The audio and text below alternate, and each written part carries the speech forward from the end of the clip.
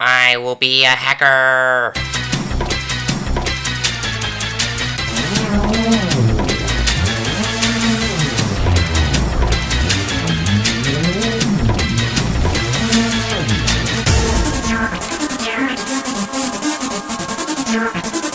Welcome to the 3-episode series where I address programming for cybersecurity specific careers.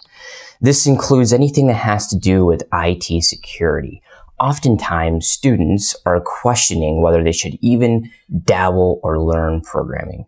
I'm here to answer those questions, dividing these episodes into 3-part series.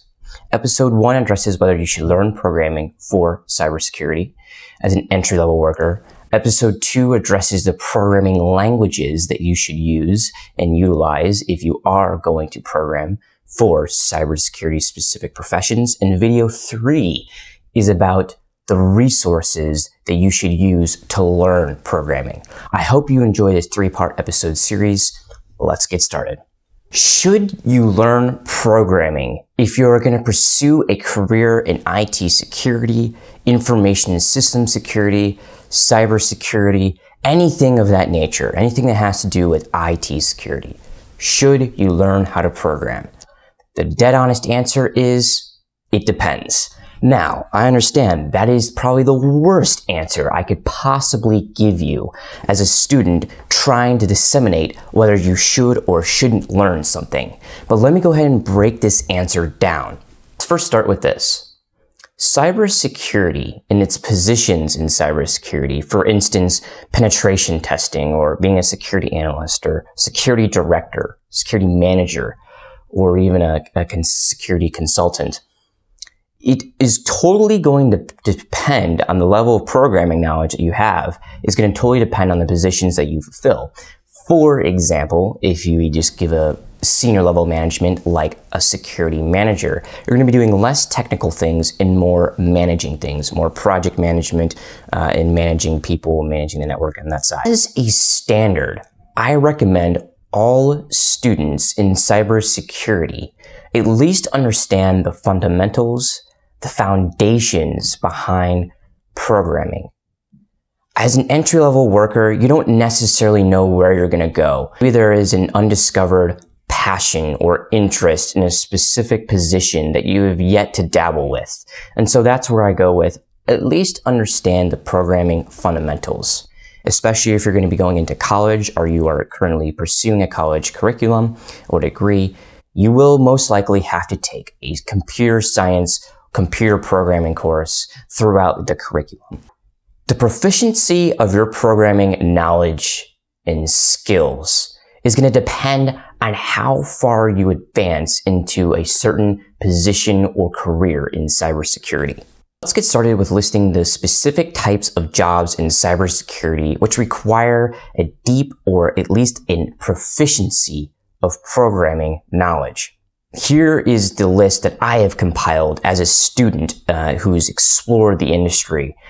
Don't take this as the 100% answer. The professions that require a good foundational understanding and even a proficiency in programming include penetration testing, security analyst, security software developer, secure software developer. We're going to go over the differences in a minute. Vulnerability assessor, security code architect, security code auditor, and a security engineer. These are the professions that I have witnessed and seen and read about that need at least a good foundation and a good understanding of programming. Why do you need good knowledge and deep proficiency in these types of jobs? Well, let's break them down. For penetration testing, you're going to be developing scripts, automation tools, reading the code to perform tests on web-based application, networks, and computer systems, and you may have to develop your own penetration testing tools and tests. As an entry-level penetration tester or a junior penetration tester, you may not have to create your own penetration testing tools. Rather, you may be using the third-party programs. For security analyst, you're going to develop basic scripts, configure, implement, and maintain corporate security systems. perform vulnerability tests, risk analysis, and security assessments. Here's the difference between a security software developer and a secure software developer. I'm not sure if that's the official title, secure software developer, but a security software developer creates software designated for security-specific purposes. So they're going to be creating and disseminating and dissecting virus, spyware, malware. They're going to be creating detection systems, intrusion detection systems, and traffic analysis systems for the security operations side of cybersecurity.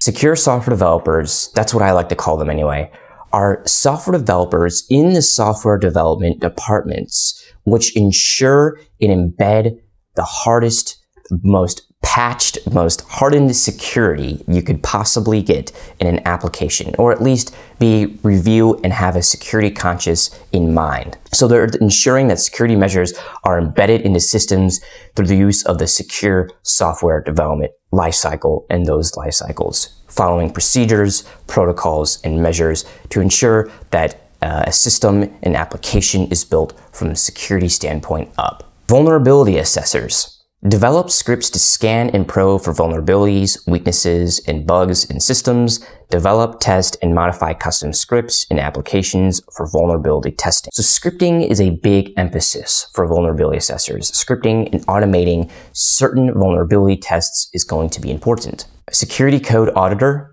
have the ability to read, analyze, and measure line-by-line source code to ensure the best possible security, conducts penetration tests with the use of automation scripts.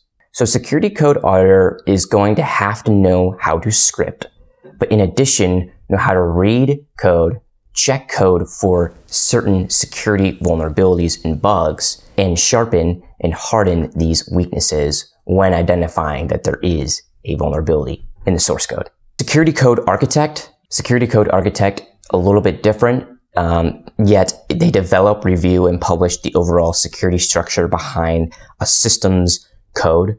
So they're also one of these positions, employees that's going to make sure that an application is built from the security standpoint up.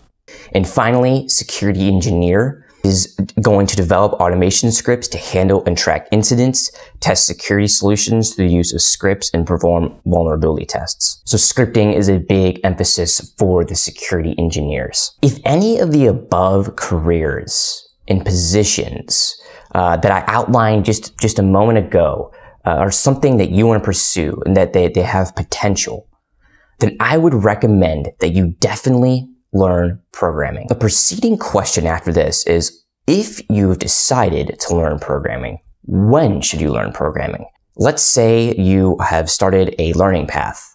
You've enrolled in an online course and you're applying for this online course, or you are in a college curriculum right now, or an IT certification and you're self-studying for this IT certification. When should you learn how to program? First off, let me preface this with, it's never a bad time to learn how to program. So you can learn how to program right now if you wanted to. What I will say is the longer that you wait, well, the harder it's going to get to learn. What I mean by that is not that it's going to be harder for you to learn. Maybe you'll even have an easier time learning it in a few years from now. But what matters is understanding the logic behind programming, something that's not emphasized in the software development community. If you look at these platforms like Udemy or anything that has to do with like programming and learning coding and learning how to code and things of this nature, they emphasize the language used. And there's nothing wrong with emphasizing that there's a good language to be learned, a good beginner language. But what isn't emphasized is understanding the logic behind programming.